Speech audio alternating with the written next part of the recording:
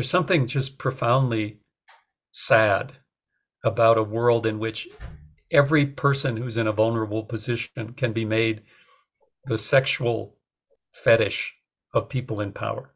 But that's the state of the world we live in.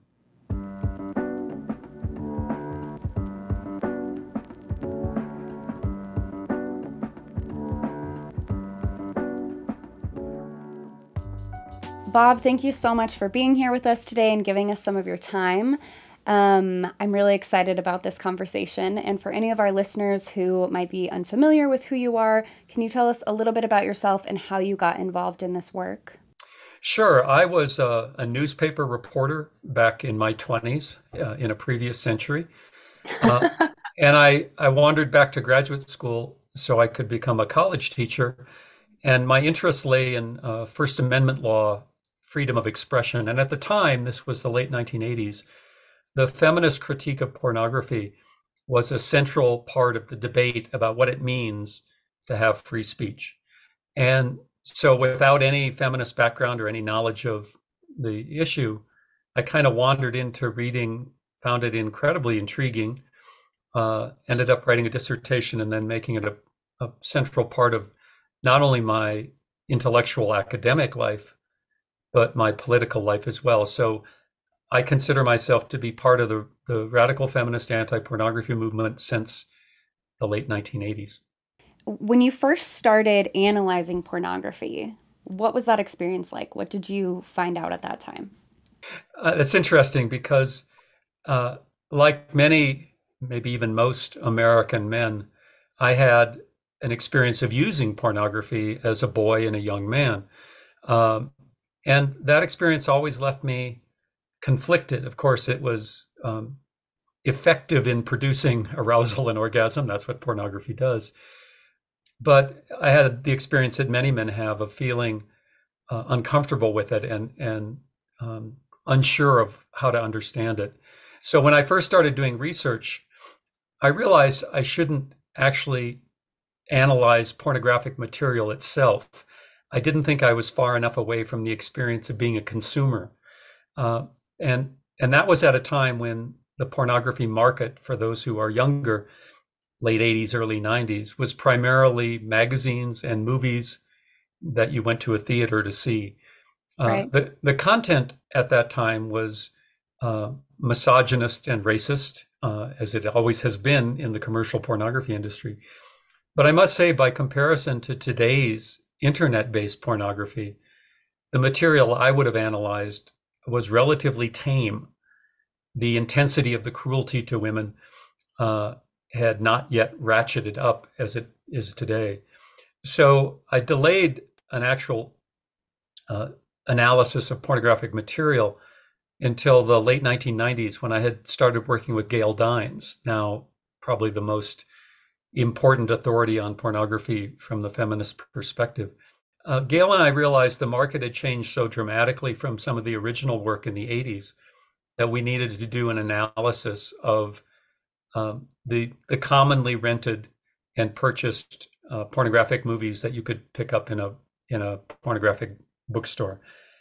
And we did that, and Gail and I still recall how emotionally difficult it was to sit with that material. And that led me, I think that was probably the first time I said, most men in the United States have never seen pornography. And everybody always giggles when I say that, like, what do you mean? Everybody watches porn. And what I meant by that was that men, of course, use pornography to produce sexual arousal and orgasm. But in doing that, they don't really see it. And that was certainly true for me, that when you step back and look with a critical eye, with an analytical framework, well, then you see a whole other side of the pornographic imagination. And that was a disturbing experience. So disturbing, I said, I'm never going to do it again. Later in the 2000s, when I started writing a book called Getting Off, I realized I need to do this for the current wave of DVD-based pornography. Right. And I did another study of that. And I've learned over the years that one of the things when I talk about pornography, I never know when it will happen, but I will always be hit with a very intense emotion. And the emotion right there was remembering back in the 2000s doing that study of DVD-based pornography and just being overwhelmed by the cruelty, the abuse, the degradation. Uh, and that was the last study of actual pornographic films I ever did, because not to be overly dramatic, I realized I just couldn't emotionally handle it anymore. So Yeah. since then, I rely on the work of other people who do this analysis. But my own experience of trying to grapple with contemporary pornography has been intellectual, of course, in the sense that, research and analysis is very important. But there's also always an underlying emotional component. It's different for men and women, obviously. Right. For women, I think the kind of horror is to recognize that this is how much of the world sees you, as an objectified body that exists primarily for male sexual pleasure. Yeah. But for men, if we open up to this, we have to realize we've been socialized to be the people who consume those objectified female bodies. And there's a really disturbing confrontation with ourselves, I think, that is inevitable. And that's kind of the story of my interaction with contemporary pornography. Yeah, well, first of all, thank you for the work that you have done in that analysis. I can only imagine how difficult that would be to have had to consume that much content to be able to analyze it. And I think it's really important to note what you just said, kind of on both sides of this issue. We often see this as a gendered issue. A lot of your recent work, especially, is addressing the question that you've been asked primarily from women of why do men like pornography so much? And I think it's important to note that we have been socialized in the ways that we have been. And can you talk a little bit about your work that addresses that question? Yeah. I still consider myself part of the feminist movement. And, a fundamental point of feminism is to look at who is most vulnerable, who is injured psychologically, physically by these practices. And of course, that's primarily women and girls, sometimes boys, vulnerable men used in the pornography industry.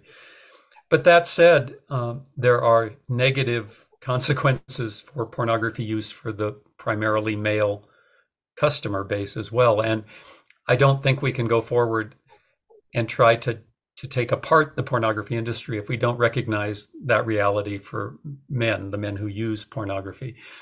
And so I mentioned that many men have a discomfort when they use pornography for sexual pleasure. And a lot of my conversations with men, both in formal research projects as well as informally, has been to understand that. And this goes back to something I've said now about 100,000 times in my career, which is I was raised to believe that feminism was a threat to me. And what I came to understand from studying the feminist critique of pornography and then feminism more generally is that feminism is actually a gift to men, because it helps us not only understand the injuries visited upon women and girls, but it helps us understand how we have been limited with these, norms of traditional masculinity. And so I've been thinking a lot about that and talking to men a lot about that. And I think it helps open up a discussion for men that can allow them to move away from being tied to a kind of habitual use of pornography, which is an increasingly common experience. Men, especially younger men and boys, who have grown up in such a pornography-saturated culture, that their sexual imaginations are essentially colonized by pornography, and they don't know how to experience sex, intimacy, pleasure without it. And that's a very sad state for anybody, man or woman. And that's a lot of the focus of my work.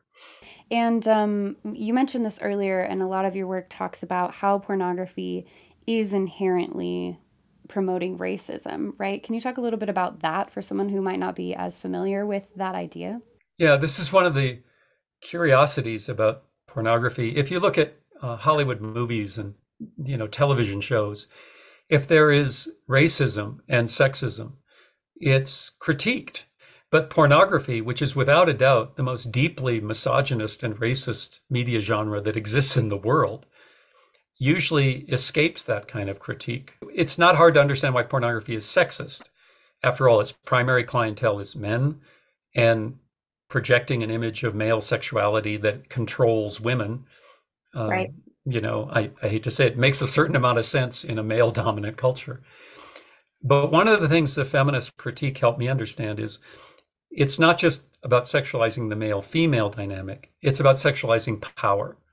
And in this culture, men typically have power over women. And so you can eroticize or sexualize that by presenting women in scenes of, let's say, sexual degradation, where men can do literally anything they wish to a woman sexually. Well, once you've eroticized that power dynamic, right, then you can go into any power dynamic in the culture and sexualize it. And that's the one thing I've said many times about pornography. Any power dynamic you can imagine that exists in the world today, that is a relationship where one group or one person has power over another group or person, I can guarantee you there's pornography made of that. And the primary one is racism. Extremely crass, harsh, vicious racism that covers the gamut, of various, racial stereotypes about Black, Latino, Asian, Native, every category you can imagine. And so that means men over women. It means various kinds of racist scenarios, doctors abusing nurses, teachers and students, every power dynamic sexualized. And when we look at that, and people who have studied porn realize there's something just profoundly sad about a world in which every person who's in a vulnerable position can be made the sexual fetish of people in power. But that's the state of the world we live in. I think it's so important that you pointed out that it does seem to be an acceptance of those things in pornography where they are not accepted otherwise, and we really have to ask ourselves why. I think that people who refuse to critique pornography are acting out of fear. Now, I don't pretend to be, doing armchair psychology of individuals here, but if one looks at the issue in the way we're talking about, right, it's therefore incumbent not just to critique the porn industry or practices out in the world. It demands that we critically self-reflect about our own lives and how we've been trained to be sexual beings. And that is scary. I know this firsthand. When I first encountered the feminist critique of pornography, I was terrified because at some level I knew this wasn't just about, an academic project. This was about me and who I was and how I had been trained. And I think breaking through that fear and realizing that on the other side of the fear is a richer, deeper, more meaningful way to live, to be sexual, to be intimate with another person. And so there's an incredible reward in facing that fear. But my observation, again, based on my own experience, is facing our fears might be the hardest thing that we have to do. Yeah, that's very well said. Can you talk a little bit about for young people today who are uniquely experiencing this content that is the most extreme it's ever been? What is that looking like for young people who are experiencing this? And what do you think that looks like in the future if we don't address it, if we don't help young people understand what this is? This reminds me of my friend Gail Dines, who I mentioned earlier, has long been saying we're running the largest unregulated social experiment in history by exposing children, often very young children, to images of intense sexual experiences that they are not physically nor psychologically developed enough to understand. And what happens? Well, the short answer is not good things. Let me digress really briefly, because the minute you mention pornography and its effect on children, there's a certain component of the liberal left that says, "Oh, you're engaging in hysterical, ranting about kids," and they often use the term moral panic, right? And it's true in history, there have been all sorts of, kind of crazy ideas. So for instance, when comic books first came out, there was a critique that said comic books would destroy the minds of American children. Well, that didn't really happen. But the fact that there have been moral panics in the past that turned out to be unsubstantiated doesn't mean that a concern about exposing young children, and I'm talking about children as as soon as they can get online, basically, and many parents leave their children, let their children go online at very early ages. So 8, 9, 10, by their teenage years, virtually every boy I've ever talked to has seen pornography online in the contemporary era. Well, what does that do? Well, it has profound effects that I think we're just starting to untangle. But I'm not a neuroscientist, I'm not a psychologist. So rather than talk about it in kind of research terms, I can talk about the young men I've spoken to over the years, and I've spoken to hundreds of them after I've given talks, people who email me. And it is now a very common experience for men to struggle with a conception of intimacy and sexuality that isn't rooted in pornography because they've seen that material from such an early age. I've had men tell me that they cannot engage in sexual activity in the real world without thinking about pornography.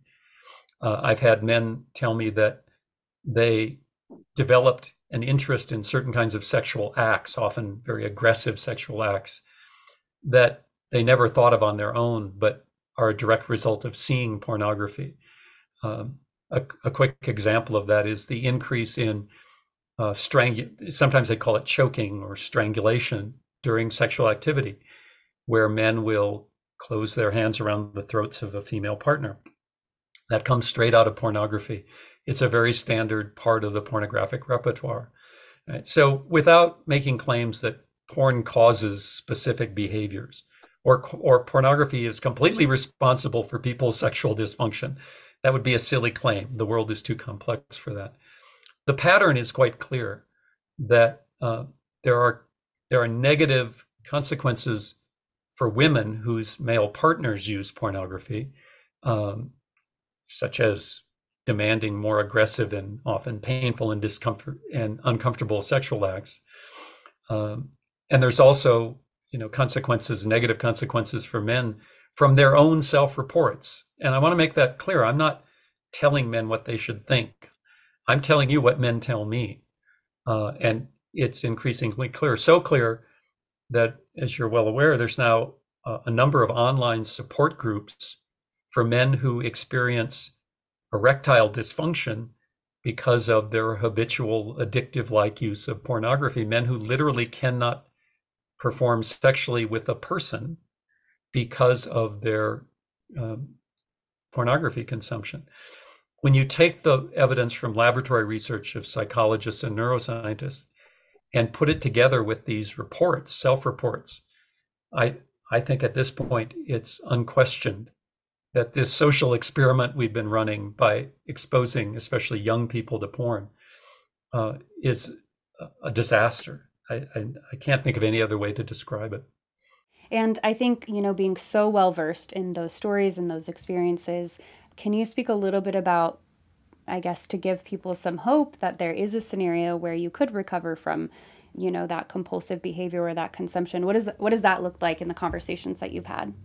The one thing I always say to men is, you can get past this, but you can't do it by yourself. I think, if you think about the common addictions, alcohol, drugs, extreme behavior, gambling, nobody beats those by themselves. So the first thing is to talk.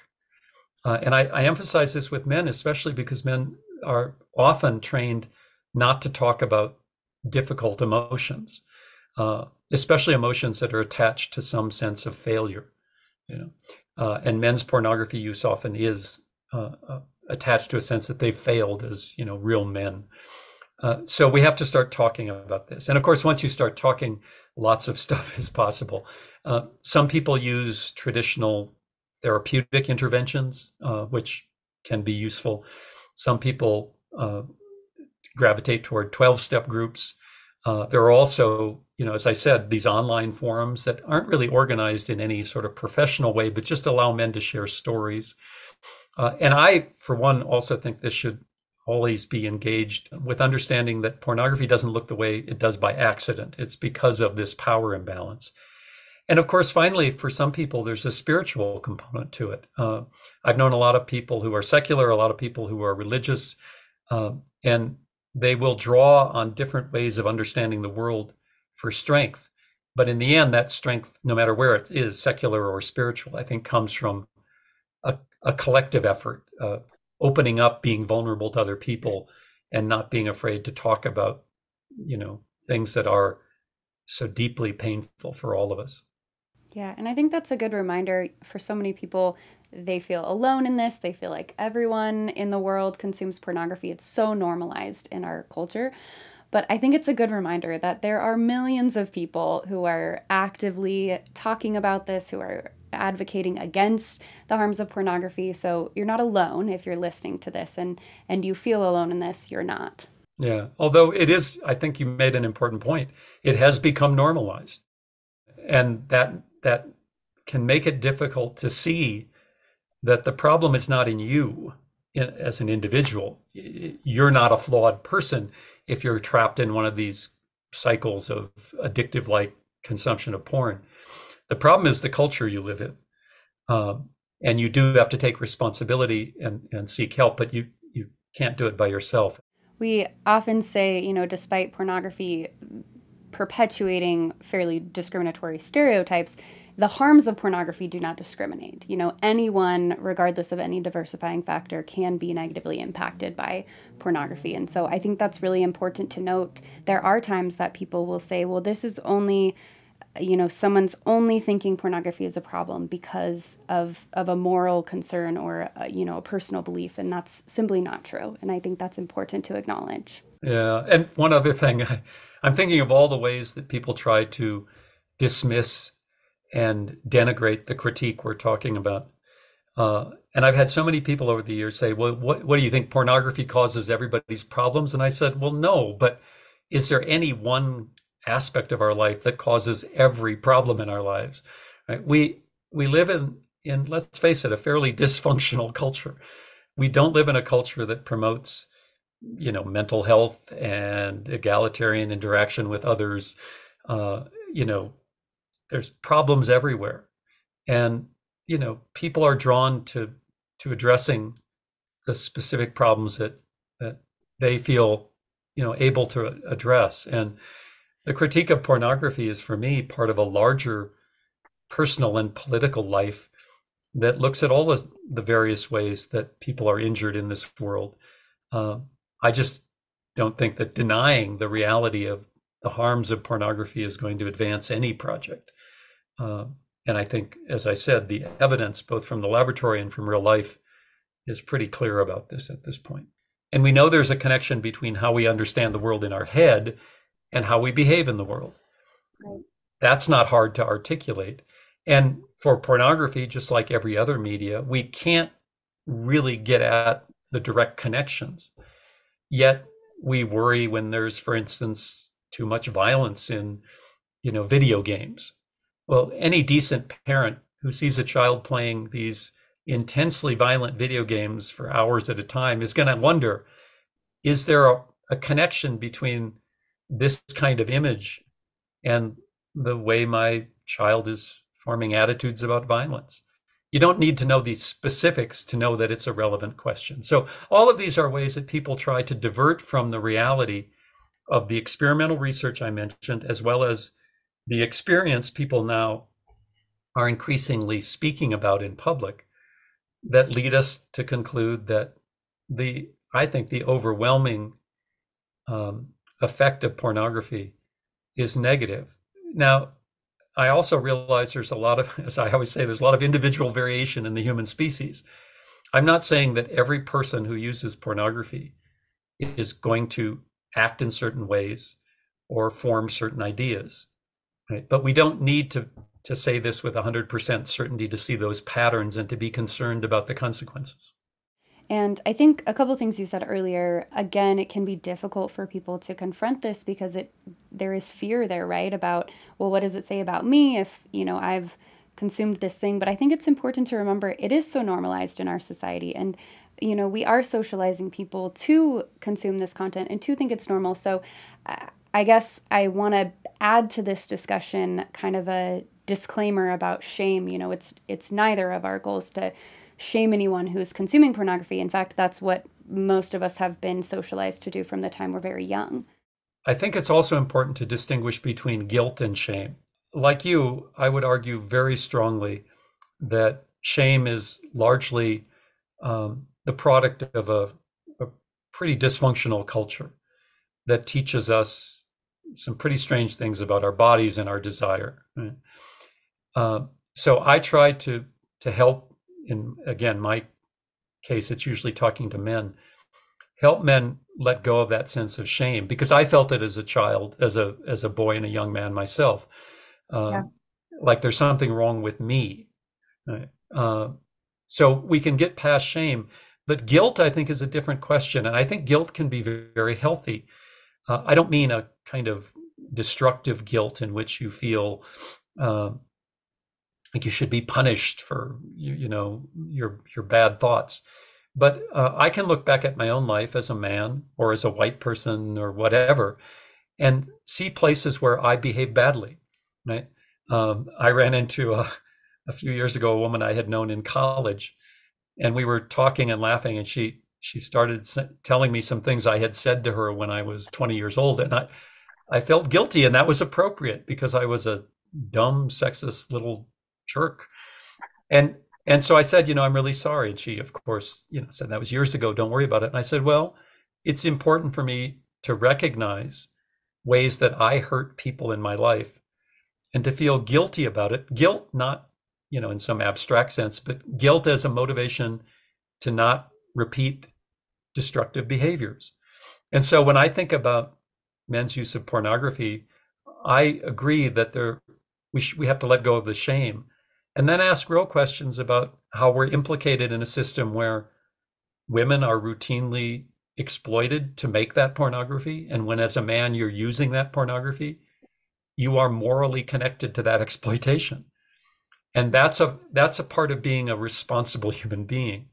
So, all of this stuff, as we're talking here, it's complex. It takes conversation to understand it. And too often the pro-pornography forces try to dismiss it with, a quick quip. You just want men to feel ashamed. No, it's more complicated than that. And we have to talk through that. And we see that in the research as well, right? That shame often keeps someone stuck in a cycle, but guilt can be a healthy motivator for change. So I think that's really important to acknowledge. What are some of the things we should consider as a society before engaging in pornography, and what questions should we really be asking ourselves? If after listening to this discussion thus far, someone is still thinking, yeah, I don't really think there's a problem with pornography, what are some of the questions maybe we should be asking ourselves? When it comes down to it, I think one of the most important things we can do is to talk honestly and openly with children in age-appropriate ways at ages younger than we are now usually willing to do it because it is so uncomfortable. How do you talk to your 8-year-old child about what he or she might see when they log on to do a school project? And these stories, of course, are everywhere of, a kid trying to find something to finish an assignment and being confronted with hardcore pornography. Well, we have to be willing to talk about that. But I think there's something even more difficult. And that's as we have to think about as adults, especially as parents, but everybody, even if you're not a parent yourself, is in a sense a potential role model for younger people, is how we behave. How do we, act in our own lives? The most obvious problem with this is when I talk to heterosexual women who are married often, who are afraid of this subject, not because they fear their boy is watching pornography, but they fear their husband is. And how are they going to intervene and provide a healthy role model for a young man when the man of the house, the husband, isn't trustworthy. Uh, all those things open up these really painful conversations we have to have, not just about a problem out there, but our own lives and our own relationships. We all know that kids pay more attention to what we do than what we say. You can lecture kids all day and they're watching. Modeling healthy, you know, interaction and intimacy among adults, parents especially, I think is probably the most powerful thing we can do. But that isn't easy. So I think we have to, face reality. What is heartening, and I will honestly be upbeat about this, is when Gail Dines and I first started working together in the 1990s, we thought it was a lost cause. And we thought, well, we're going to keep at this, but we weren't very hopeful.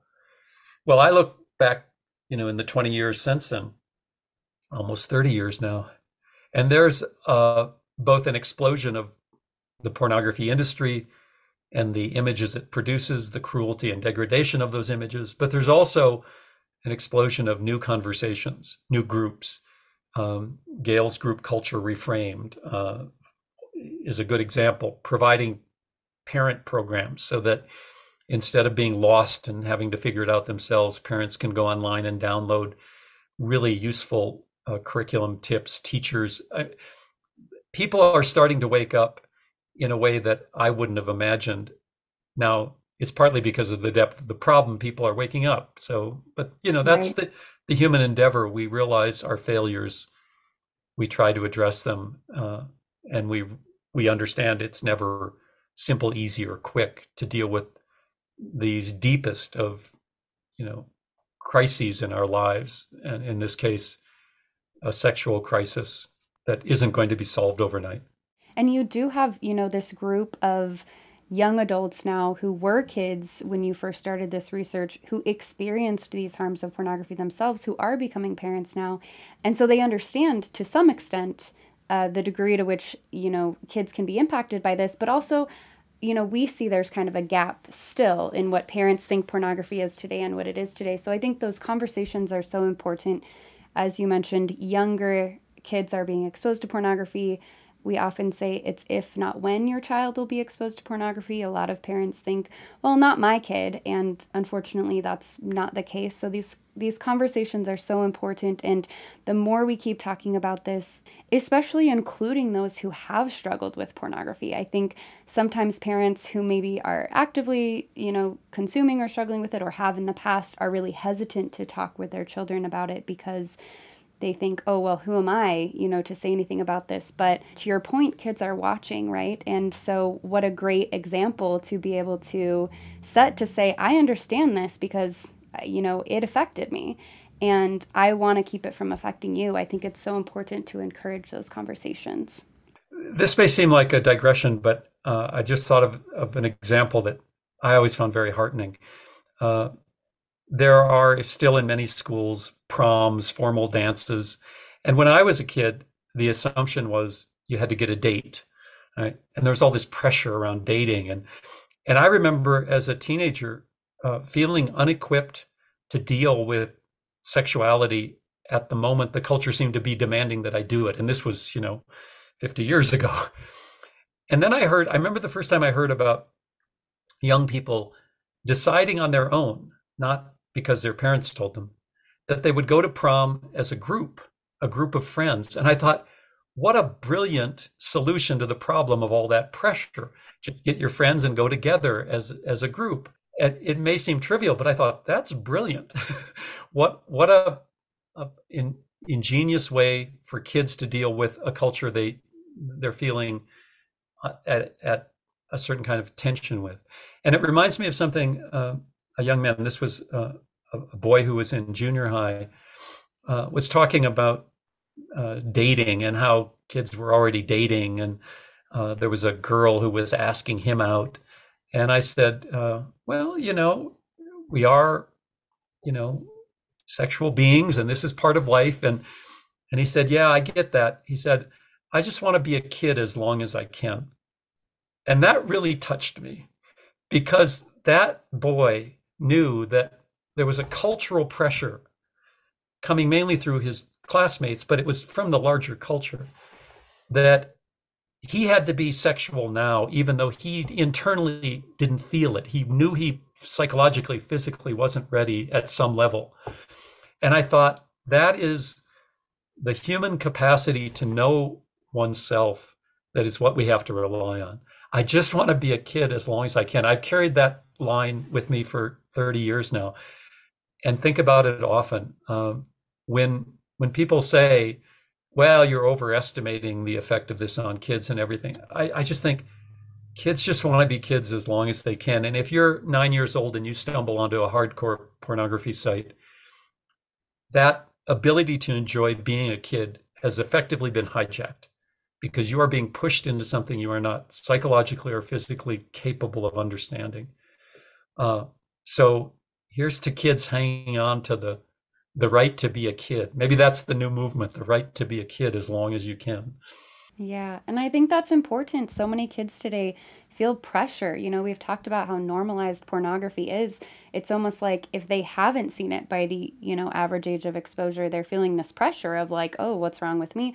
But there's nothing wrong with not seeking out pornography as a kid, Enjoy being a kid as long as you can. Uh, Here's another comment I heard from a junior high age kid who said he didn't use pornography. And when he was talking to a group of his male friends, they were talking about porn and how much they liked it. And he said, I don't do it. And they said, sure, you do. Everybody does. You don't have to be ashamed to admit it. Just admit it. You do it. So, that normalizing of it, which was true when I was young, a half a century ago, has intensified so much that it can seem to young people like there is no existence outside of it.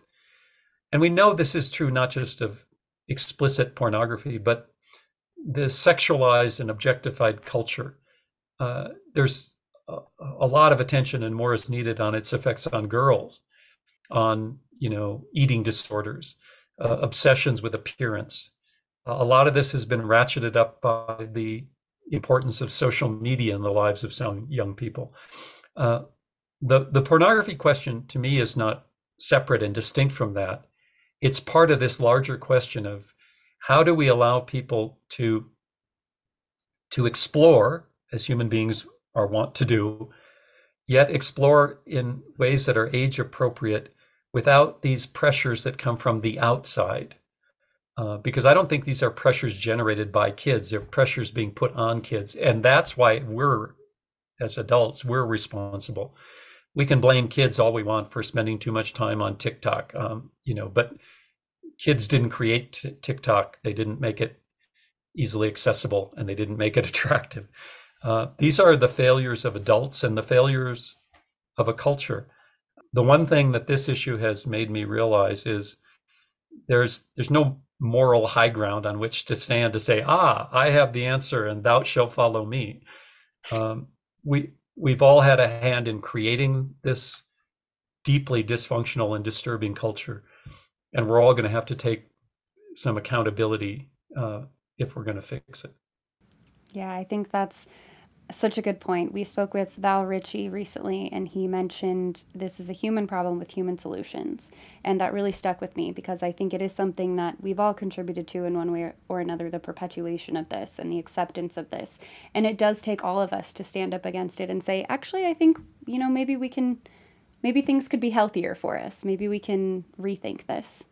And one of the things I think, and it's the reason I talk so much about myself, is not because I'm a narcissist. At least I hope I'm not a narcissist, although narcissists are probably the last people who recognize it in themselves. But we have to, especially those of us who are older, we have to model what it means to take risks in public, to speak about our own struggles, because that's what keeps people trapped, is when they don't see or hear any way out. And so Right. I talk about, my own use of porn as a boy and a young man up until I found the feminist critique, not because I think my experience is so important, but precisely the opposite. My experience is so ordinary, and from that experience, I had to struggle to see a different way. And I'll say something I've already said, which is, there's a lot of struggle in life, but you hope there's something on the other side.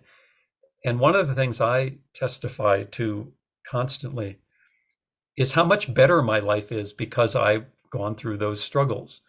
Confronting feminist critiques of male behavior was not fun. It was not easy. I still struggle with it today, even at the age of 64. I'm not perfect. I still make mistakes.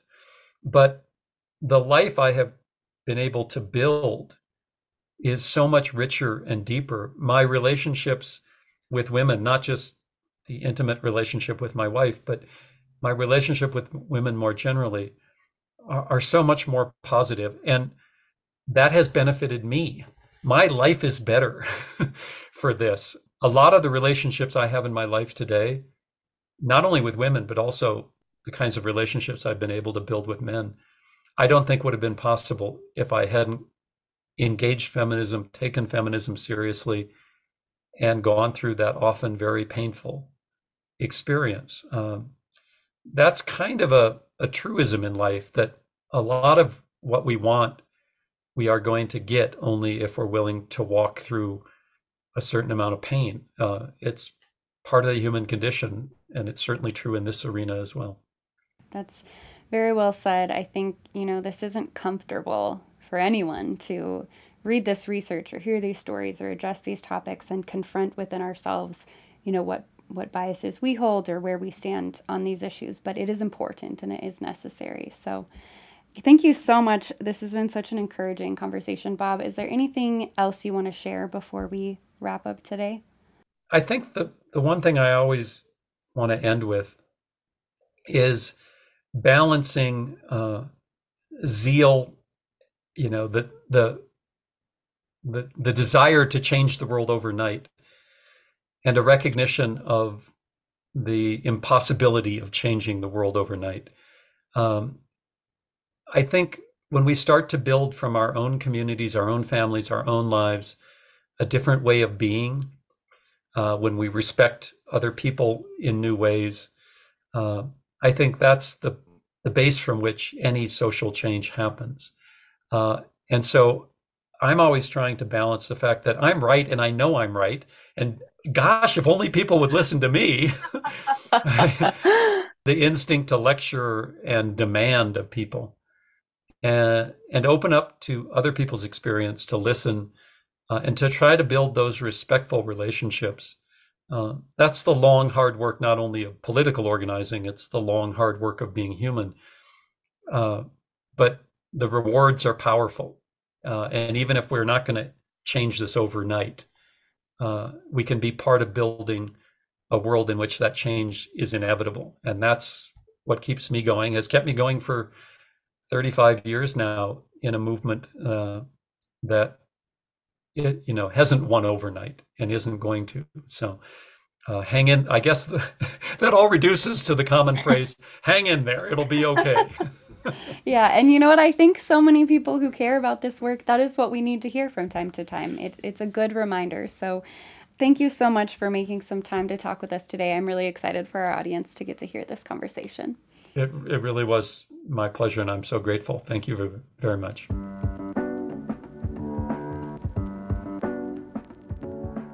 Thanks for joining us on this episode of Consider Before Consuming. Consider Before Consuming is brought to you by Fight the New Drug. Fight the New Drug is a non-religious and a non-legislative organization that exists to provide individuals the opportunity to make an informed decision regarding pornography by raising awareness on its harmful effects using only science, facts, and personal accounts.